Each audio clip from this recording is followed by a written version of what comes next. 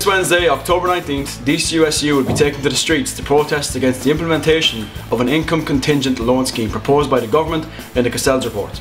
In every country where student income contingent loan schemes have been introduced, student fees have always increased and access to education for lower socio-economic populations have decreased. This loan scheme is one of 3 proposed in the Cassell's report. The second is that everything continues as normal, and the third is that we have completely publicly funded education. This is what we want, meaning greater access to education for all. To make things easier for you, DCU Students' Union have emailed every lecturer in the college to make sure it's understandable if you're absent from class. We've organised buses from the DCU Glasnevin campus and the St Patrick's campus at 11:45. We will be meeting in town at the Garden of Remembrance before we march. There's even a music festival organised for you afterwards. In 2011, 20,000 students got out and protested against the government's attempt at cutting the grant and raising the fees. We need this kind of support again on October 19th. This will affect you, and it will affect future third level students. We need you to come out and support.